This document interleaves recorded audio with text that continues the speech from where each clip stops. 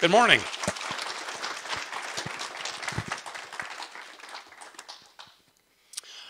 Well, I want to tell you a little bit about what I've learned over the last 30 years defeating physical security devices, systems, and programs.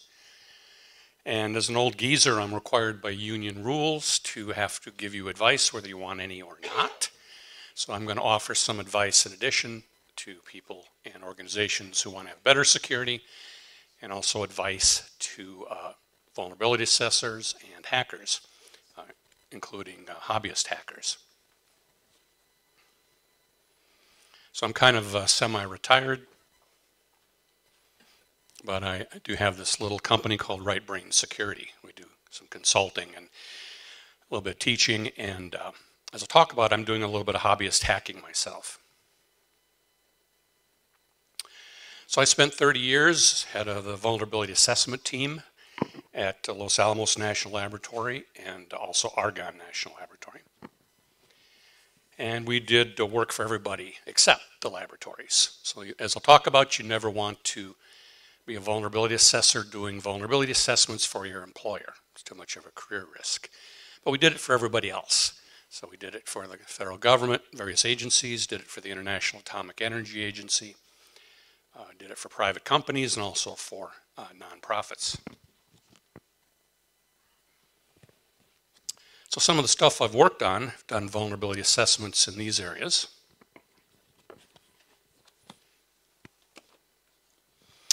Actually, 20 years ago, we were the first to demonstrate that GPS is really easy to spoof, not just jam.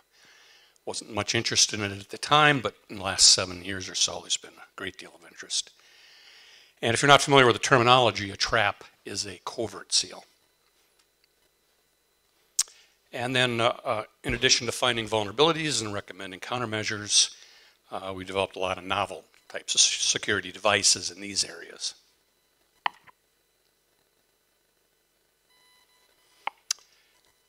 Certainly being a vulnerability assessor is kind of a schizophrenic job.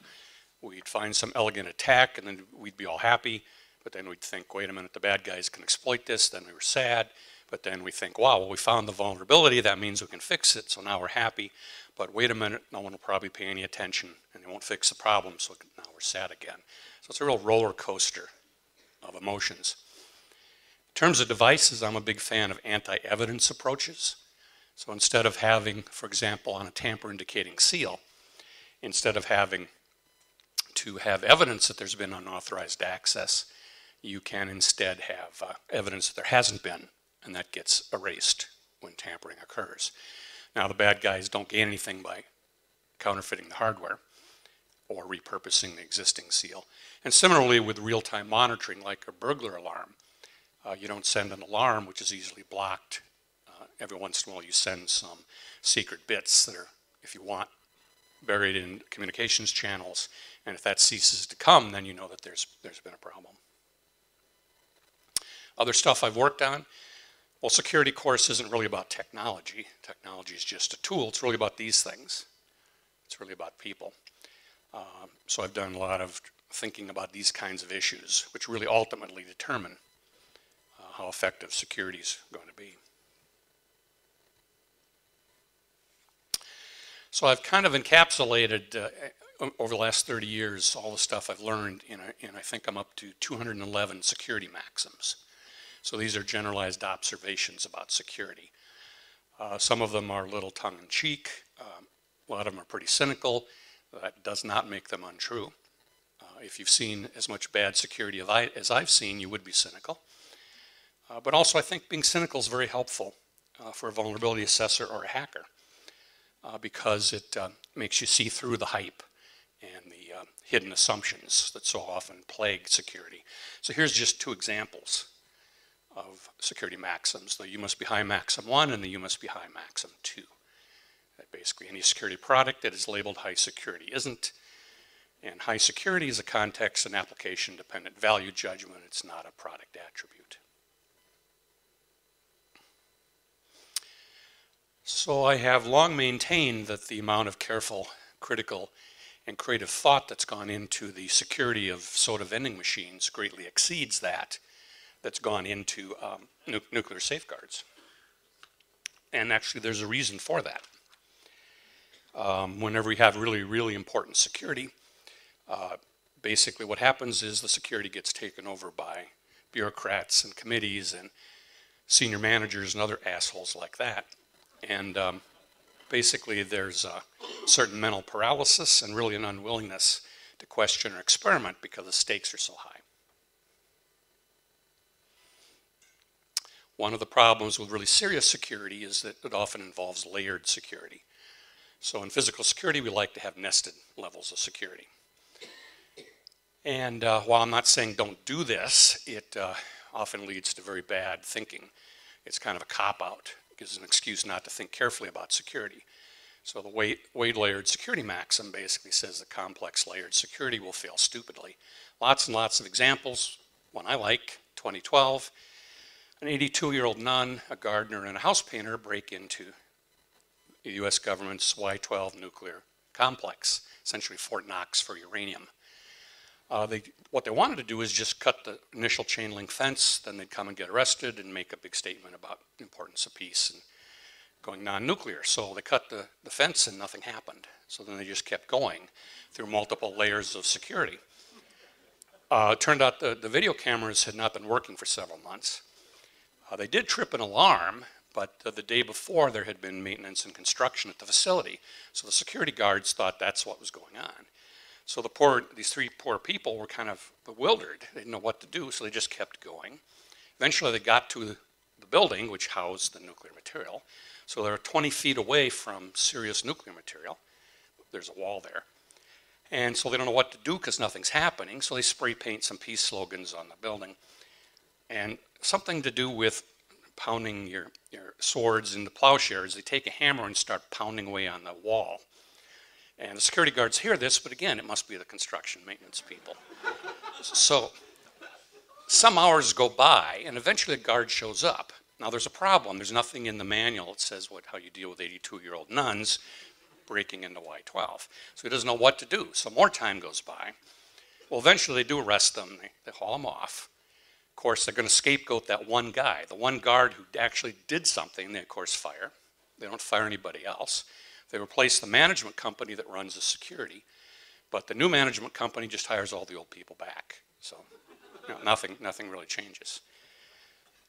White House, 2014, man, people have been jumping the White House fence for 200 years. But in 2014, a man jumps the White House fence. He goes through the unlocked back door of the White House. I guess it's a safe neighborhood, so they don't have to lock the back door. And he's finally tackled inside the White House by an off-duty Secret Service agent. Then in 2017, having learned exactly nothing, another man jumps the fence and he wanders the grounds for 17 minutes. So this is layered security. It usually fails stupidly. And a related maxim is the what depth maxim.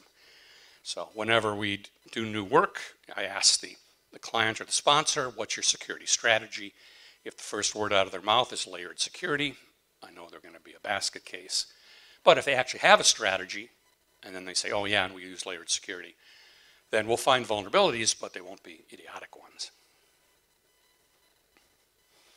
So I've done a lot of work on election security, the overall process, but we also attacked electronic voting machines. But we didn't do the cyber, because lots of other people do the cyber. We attacked them electronically, which is really, really easy. You do need physical access, but many, many people, often with no background checks, have access to these voting machines. So it's pretty easy. You need maybe a minute of access time. And then there's a little remote control unit here where you can turn the cheating on and off. In principle, if these voting machines are actually tested, that would be an issue, but because they never really test them the right way to find these kinds of attacks, it's really just kind of overkill. So here's something I did as a hobbyist hacker, now that I'm kind of semi-retired. So I did this for about $200 in my basement, kind of an example of what hobbyists can do. So around the world, particularly in developing countries, in order to prevent people from double voting, they stain your finger. It can be your thumb, your finger. Often it's, they draw a line across the nail, through the cuticle, and then onto the skin. And that stain is supposedly indelible. So that's going to, if you try to vote again, they'll see the stain and they won't let you vote. So that's the theory anyway. So how does this work? Well, it's usually based on silver nitrate solutions. This approach is used in 38 countries. Over 4 billion people have had this silver nitrate applied to them since 1962, some more than 20 times. It's also used for other applications in elections.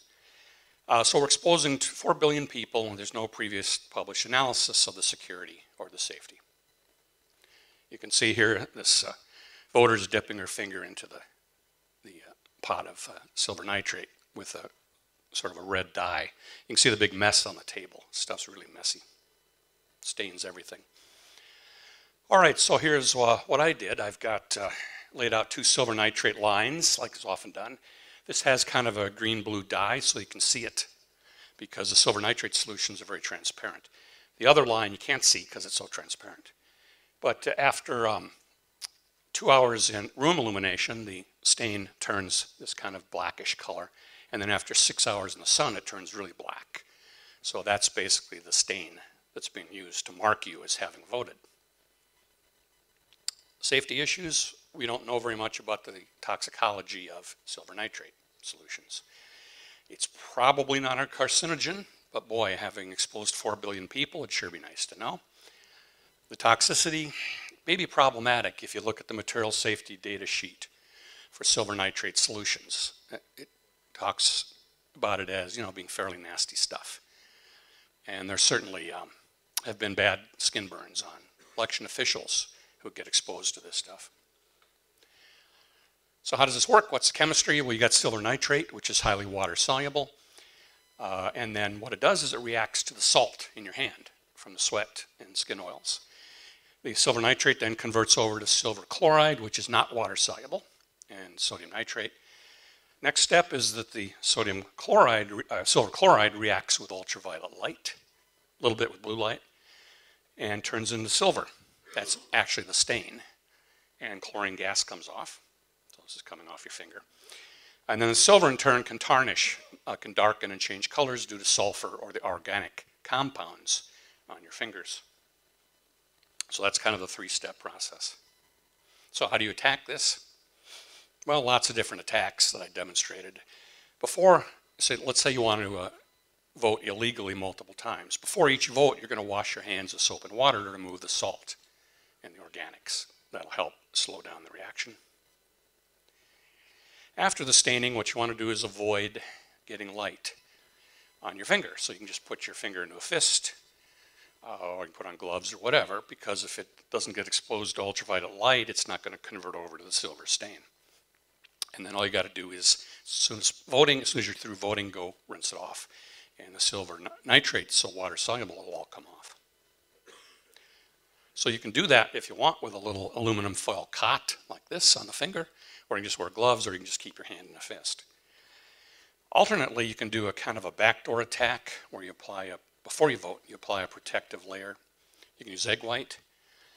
I found what worked really well is Revlon matte nail top coat. I learned more about cosmology than I ever think I would ever need to know. This, for a time, was really popular all over the world, including in developing countries. For some reason, it was very cool for women not to have shiny nails, but you'd put this top coat on after the nail polish, and it'd have this matte finish. And that actually protects then from the silver nitrate getting onto the skin. And when you're done voting, you just wash it off with nail polish remover, either the egg white or the matte top coat. Now, the egg white's not so wettable, so it looks a little funny, it behaves a little funny, but you can do things to make it more wettable. So here we have example. This is my finger coated with the Revlon matte top coat. You can see the finger looks pretty normal. There's a stain.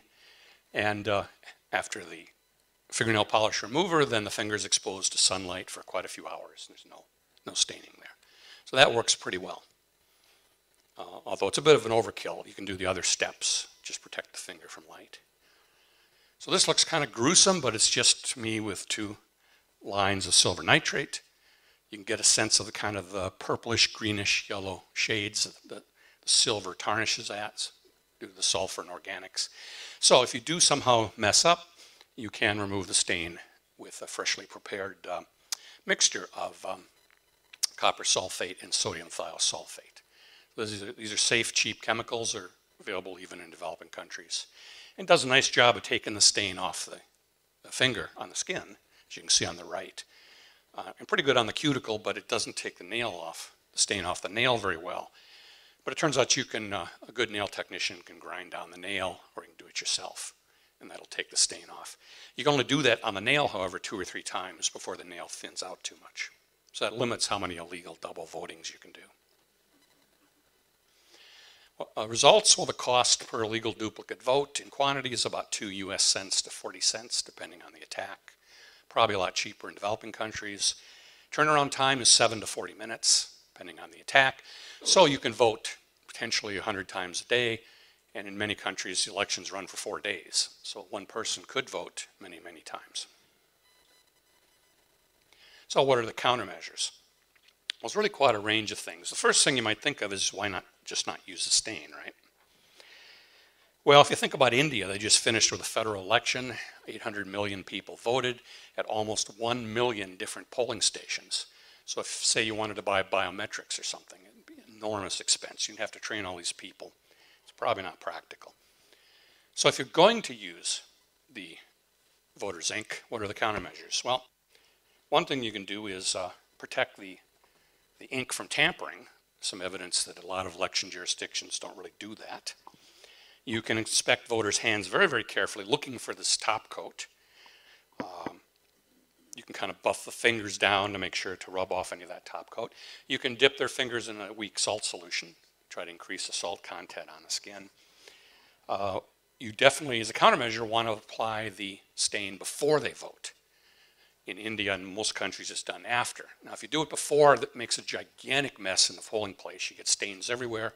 You get it on the voting booths, you get it on the election officials, but it allows the most time for the salt to react and the ultraviolet light to react. You also want to watch out for people, say maybe they have a cup of tea, cup of coffee, they just get it stained and they're dipping their finger in to try to wash off the silver nitrate, or they're making a fist, or they're putting on gloves. These are typically in warm climates. Or you just tell the public, one countermeasure, tell the public, watch out for citizens that seem to be protecting a finger from visible light. So anyway, I've got this study. It seems to be the first one at least publicly available. It's got the vulnerabilities, but it's got some fairly simple countermeasures. So I decided to see if anybody was interested. So I contacted maybe 6 dozen people, newspapers that had run articles all over the world on indelible voters' ink, the reporters who wrote those articles. I contacted a lot of election officials, these people that go globally to developing countries and help observe the voting process. Zero interest. So even though there were fairly simple countermeasures one could implement. And this is pretty typical, right? When you find vulnerabilities, there's usually not much interest, even when there are practical, simple countermeasures. So I'll talk a little bit about some other kinds of things. I've done a lot of work with product anti-counterfeiting tags. So this is something to deal with product authenticity. But it's really an unsolved problem. Most anti-counterfeiting tags are easy to defeat, low-tech methods. Embossed holograms you can duplicate in your kitchen. One of the best ways, if it's a more sophisticated hologram and it's got layers in it, one of the easiest ways to fool consumers is you just go buy some holographic wrapping paper. It's kind of silvery and it's got that rainbowy sheen. And then you print the globe or the eagle or the dove or whatever image is supposed to be on the hologram. And 95% of consumers will just look at it and they'll see the shiny rainbow and they'll go, okay. Some of them might even look at the imprinted pattern. So that's really cheap, a cheap man's way of making fake holograms. Typically, some of the high-tech tags where you need a reader, the reader itself is not designed with any real security. It's not typically protected very well, so you can attack the reader as well. And also with high-tech tags, if they use things like DNA, you can do a dilution attack, where the bad guys just dilute down some of this material, put it on their counterfeit products. And because the reader in the real world has to have this huge dynamic range, because the signal strength varies enormously, you can make between 10 and 100 copies if you buy one authentic product, even on the high-tech tags. So it's really kind of an issue. Done lots of work with seals. Of course, a lock is not a seal. A lock is meant to delay or prevent entry. A seal doesn't do that, but it leaves behind evidence. So these are tamper-indicating seals. A barrier seal is part lock, part seal. I don't really like them. They're a compromise. You don't get the best lock. You don't get the best seal.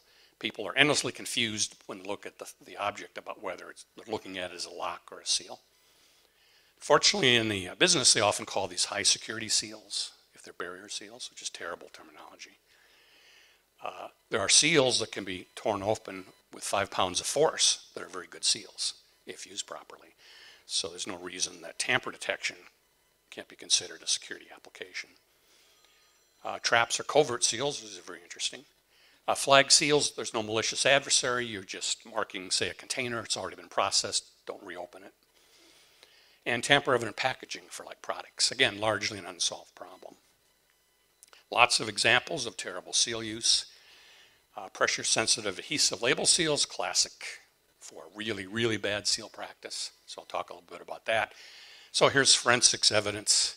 So whether someone's going to get 20 to life in the trial depends on the evidence being protected by a grocery bag in many major police departments, at least in the United States.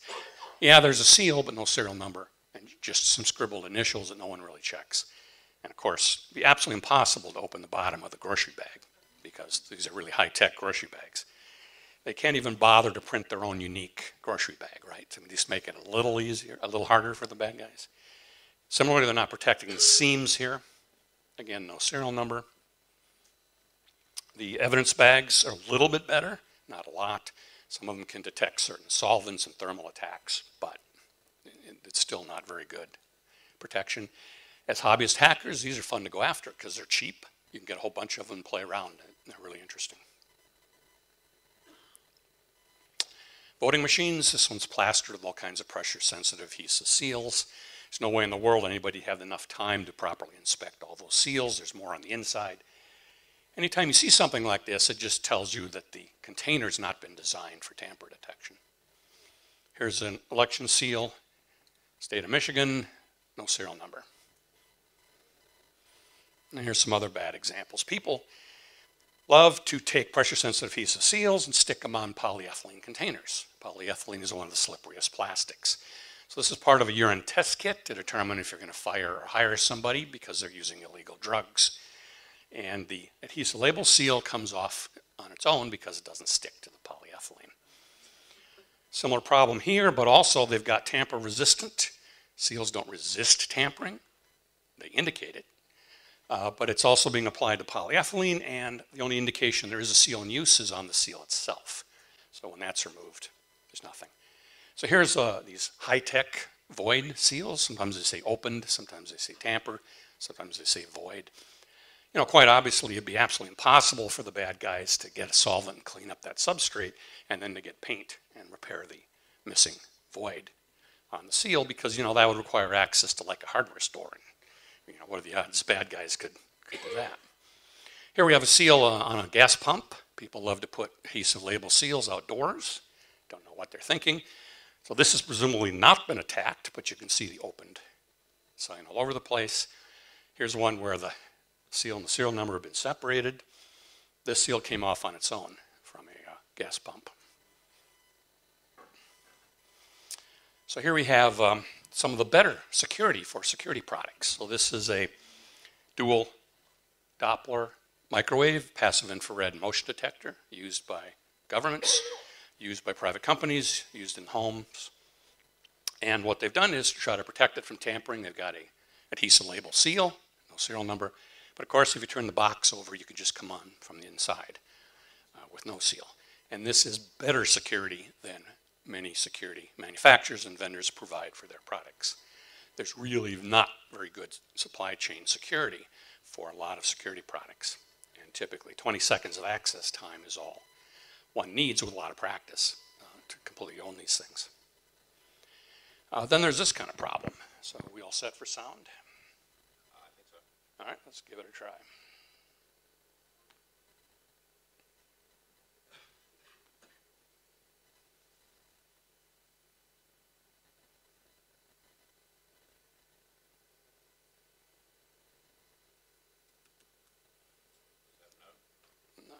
getting much sound.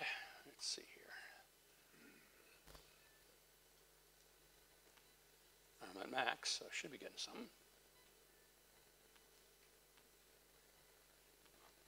Sorry guys, we did this on the fly.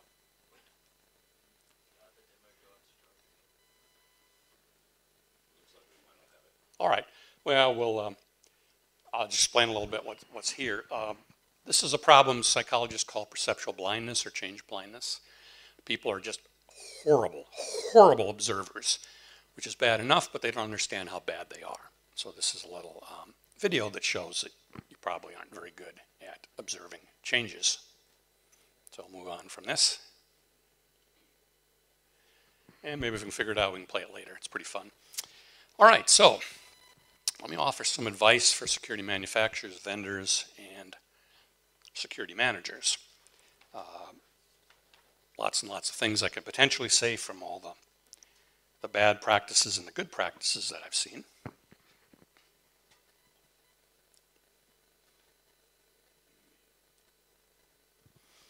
Well, first of all, it's real important to be clear these are not vulnerabilities. So threats are not vulnerabilities. Threats are who might attack, when, where, how, why. Your assets to protect are not vulnerabilities. A few years ago, an industry in the United States, I won't say which one, all the security managers got together and wrote a big, thick report on the security challenges in our industry. And the report opened up by saying, in our industry, we have a lot of vulnerabilities, and here they are. And it listed all the assets they were trying to protect. Okay. The problem is if they hijack the term vulnerability and there aren't a lot of good replacement words, then they can't really think about or design better approaches to security. So assets are not vulnerabilities. And security or infrastructure features are not vulnerabilities. It's common in physical security to say, well, we have this fence and there's a gate in the fence, and that's a vulnerability. No, it's not. It's a feature. Perhaps combined with some security attack scenarios, it might become a vulnerability, but it's not in and of itself. Attacks are not vulnerabilities. Risks are not vulnerabilities. A risk assessment is not a vulnerability assessment. Vulnerability assessment is part of the risk assessment. Ordinarily, semantics don't matter that much, but if it controls how we think about things, it really becomes a problem. And similarly, these are not vulnerability assessments. Okay? These are something else. Some of these things are definitely worth doing, but they're not particularly good at finding new vulnerabilities because they're not fundamentally focused on finding new vulnerabilities. So a little bit about red teaming.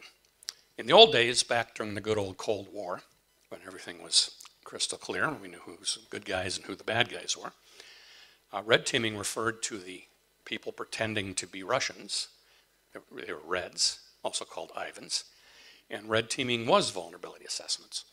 But in recent years, this term's gotten hijacked. And a lot of people now, by red teaming, they mean it's a pass-fail kind of narrow test of security using one type of attack scenario. Oftentimes, the whole thing is rather rigged. So it's not that red teaming is necessarily a bad thing to be doing, but it's just different from a vulnerability assessment. And sometimes, particularly in the nuclear realm, people like fault or event trees, but that's from safety. That's not a security approach. And the nuclear people love design basis threat, which is definitely not a vulnerability assessment. Okay, so there's lots of big problems in security. I'm just going to rattle through some of them. Certainly not enough vulnerability assessments in my view. Of course, I have a conflict of interest here. I do vulnerability assessments, so of course I want more of them, but that doesn't mean I'm wrong. They need to be done early, iteratively, and often. Thinking that vulnerabilities are bad news, they're good news. Vulnerabilities are always present in very large numbers. When we find one, we can do something about it. Fallacy of precision. This is thinking that because we can assign numbers to something, we really understand it. Fear of NORC. Well, NORC is basically the non-objective, the non-reproducible, the non-quantitative. And the thing is, real risk management, ultimately the best risk management is subjective. There are quantitative, rigorous things you can do, but inherently they're not going to give you the best security. Particularly in physical security, arrogance, overconfidence, cognitive dissonance is a big problem. So cognitive dissonance is the mental tension between what we want to be true, we want to have good security, what's likely to be true, there are probably going to be problems. It's not a problem in and of itself, it's how we handle it. If it isn't handled carefully, it can lead to self-justification, which is self-serving rationalization, excuse-making, can lead to stagnation, can lead to confirmation bias or motivated reasoning, which is unduly dismissing ideas, arguments, evidence, or data that might call into question our current viewpoints, strong hopes, or past decisions. Lack of imagination, a huge problem. Lack of envisioning failure. You can't prevent failure if you don't envision it. Lack of preparation for when security invariably fails. And a big problem, particularly in physical security, is scapegoating, like at Y12. Shooting the messenger. As a vulnerability assessor, I know all about that. Low transparency. Security by obscurity doesn't work. People and organizations cannot keep long-term secrets. Somewhat counterintuitively, security is usually better when it's transparent. Transparency allows for things like review and criticism, accountability, buy-in, and continuous improvement. Now you need some short-term secrets, like current computer password, when is a nuclear material going to ship, but by and large, trying to keep long-term secrets is a big mistake. Big problem in physical security is not enough what-if exercises. What if this happens? What if the 82-year-old nun shows up? There's often no checking of security devices for alien parts or tampering, which makes the hacker's job real easy. Many people using security devices have no idea what the insides look like. Poor public relations after hacks or serious attacks. Other kinds of problems. Binary thinking. So people talk often about gaps in security. That's terrible terminology. Security is a continuum. It's not a question of secure, not secure. Security theater, fake security for show. Security theater is very hard to resist because it gives you lots of warm and fuzzy feelings. Real security makes you feel uncomfortable. Security theater is often cheaper, often easier than real security. Control often gets confused with security. Compliance often gets confused with security. As a general rule, I think about 30% of all security rules, regulations, and standards actually make security worse because they don't consider local conditions and because they were developed by somebody high up who doesn't really know what they're doing. Poor chain of custody and supply chain for security products, big problem. But here's the biggest thing, particularly in physical security, is customers aren't demanding good security. They're just not. So why should manufacturers put it in? It costs extra, it's really hard. Why be an economic disadvantage to your competitors if no one really is asking for good security? There's little legal consequences for selling junk in the security business. Starting to change, but big mistake not to proactively mitigate disgruntled employees, narcissists, and Cassandras. Cassandras are people like hackers that predict vulnerabilities, but then when nobody takes them seriously, the Cassandra goes out and does an attack to demonstrate that they were right all along. So this actually happened, classic examples in 2001 where 5 people in the US died from anthrax attack, believed to be done by a Cassandra. They're simple countermeasures to all these things, disgruntled employees, narcissists, and Cassandras. Lots of modern psychological research really isn't exploited. So for example, psychologists know that you should have employees sign at the top of a form, not at the bottom, but that they'll be honest. So that's a better approach. There are lots of research that shows if you put up a poster of angry eyes in sensitive areas, people will behave themselves better. If you want more money contributed to the coffee fund, put up a poster of angry eyes. It's all subconscious. People might not even recognize the poster, but they feel they're being watched. It's a very, very effective technique. There's lots of research on how to deal with the sunk cost bias, big problem in security.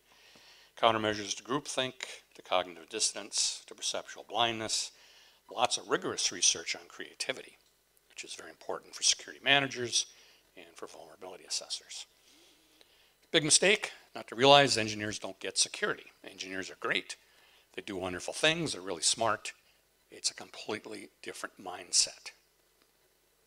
If the only people looking at your security are engineers, you're in big trouble.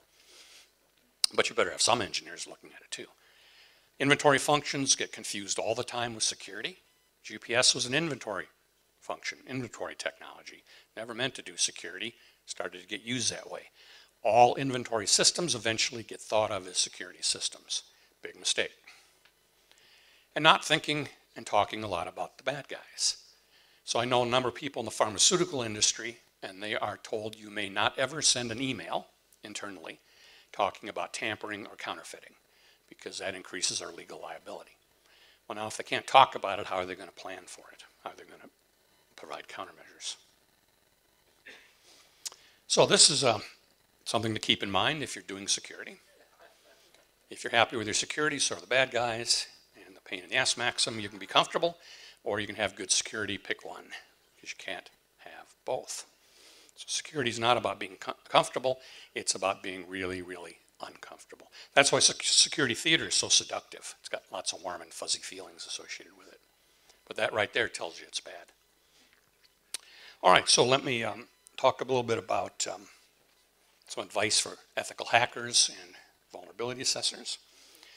First of all, please be legal, be ethical, be responsible. Don't be a Cassandra. Don't do extortion. Don't gloat. Physical security in particular is really, really hard. I think it's much harder than cyber, and cyber is plenty hard.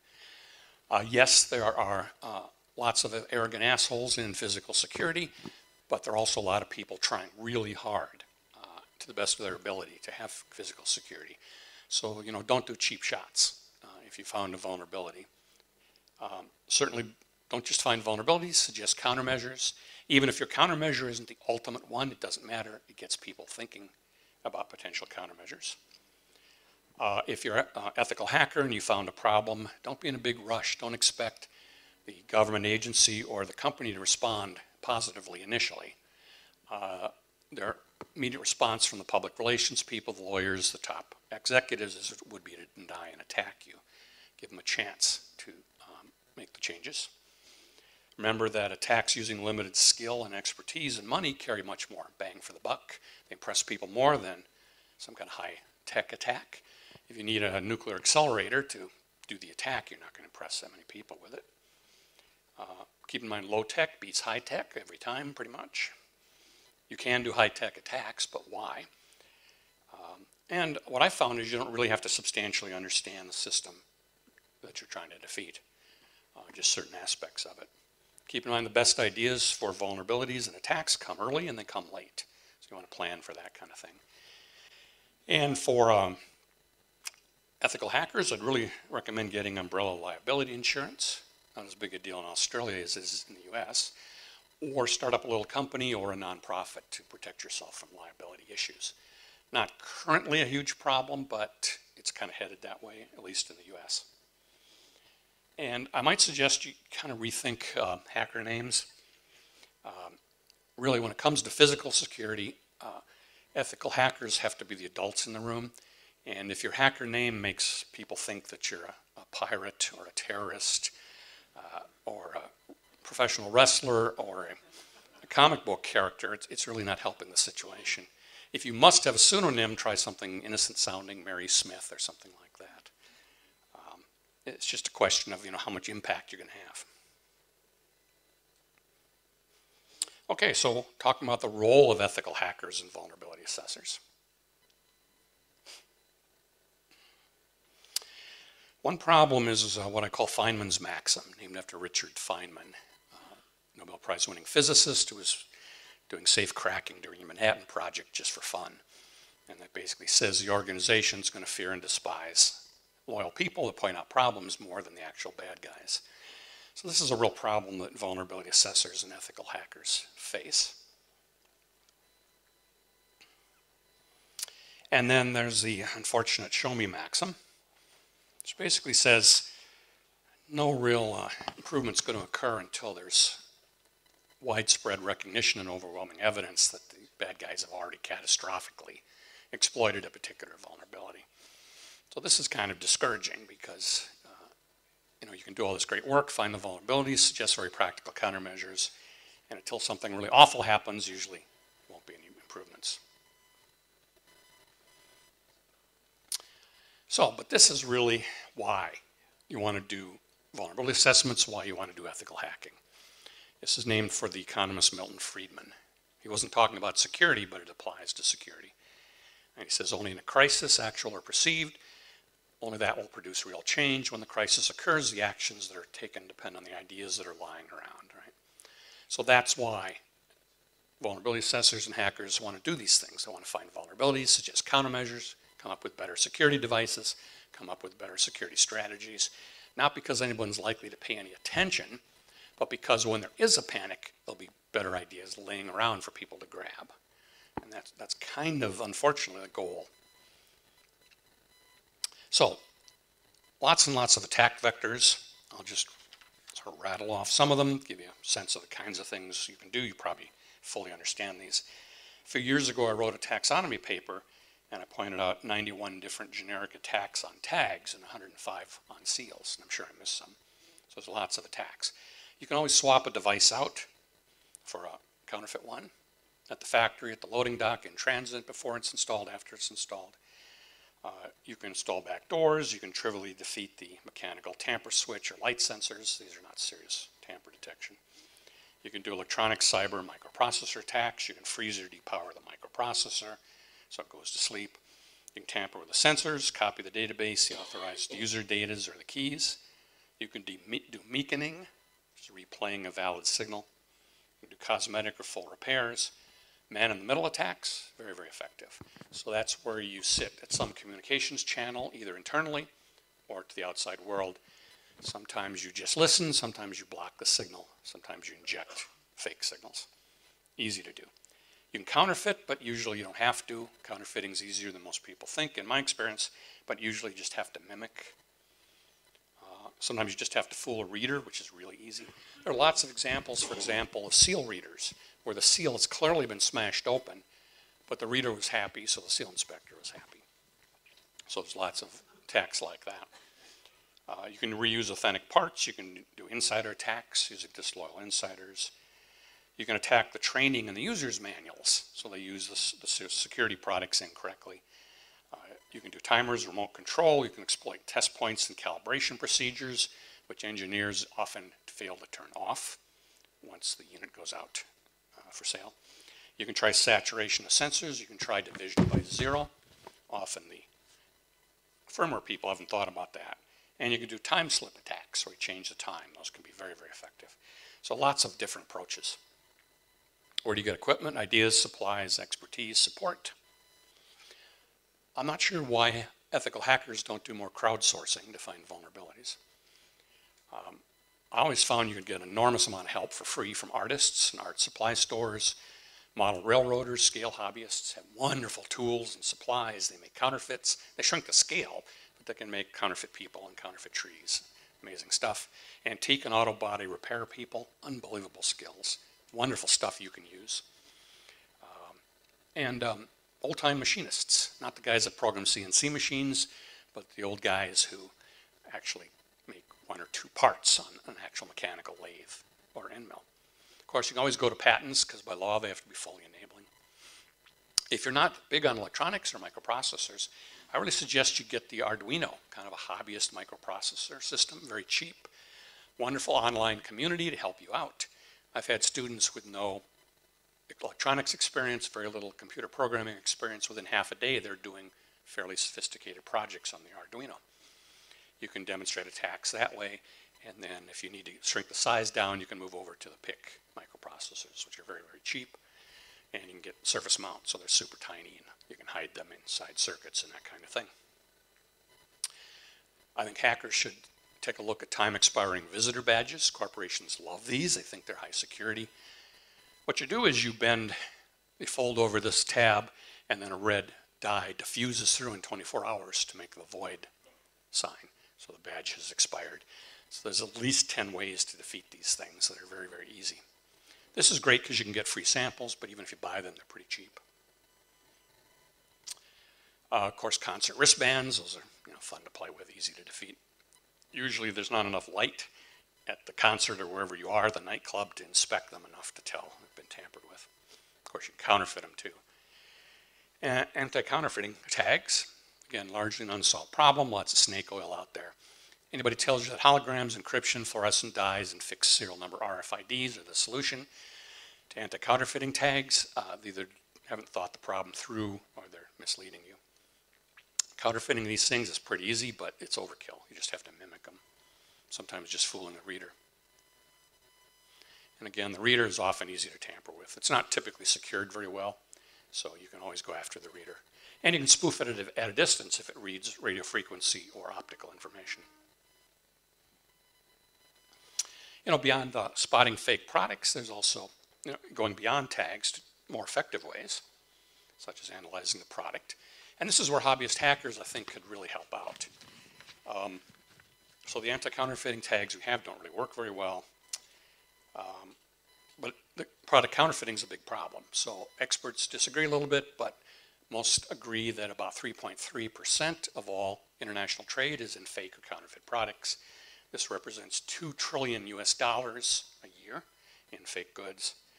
In some developing countries, 10 to 30% of the pharmaceuticals are fake, and this may cause between 100,000 and 1 million deaths per year from fake pharmaceuticals.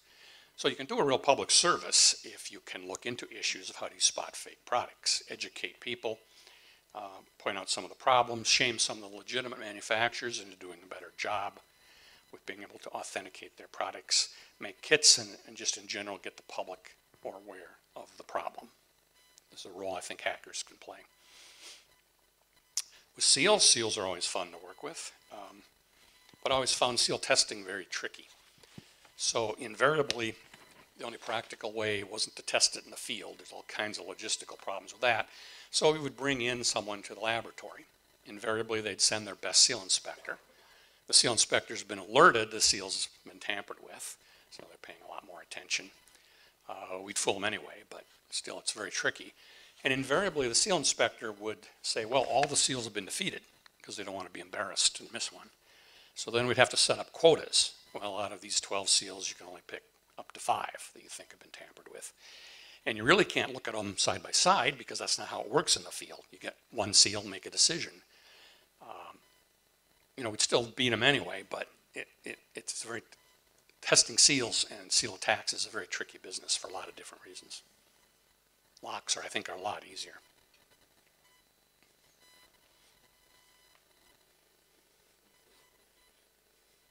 Of course, ethical hackers, even hobbyists, can go after biometrics, access control devices, voting machines, overall election security. I think in my view, every citizen ought to be questioning the security of their elections. It's not just about technology, it's just about the processes.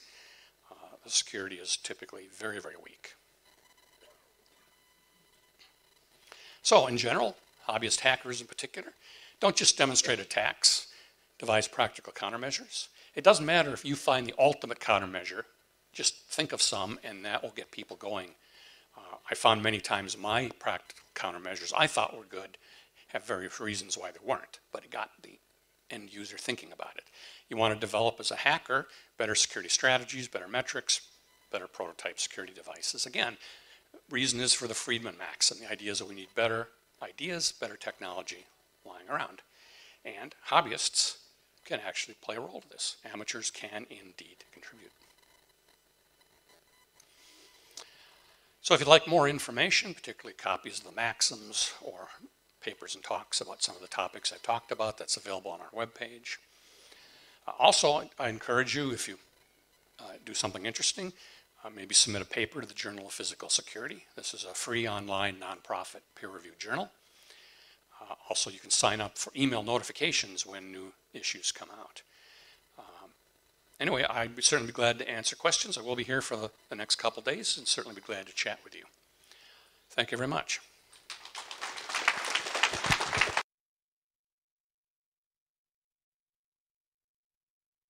Do you want to take questions on stage? Yeah, sure. Thanks, Roger. Roger's also going to take a few questions now if anyone has anything.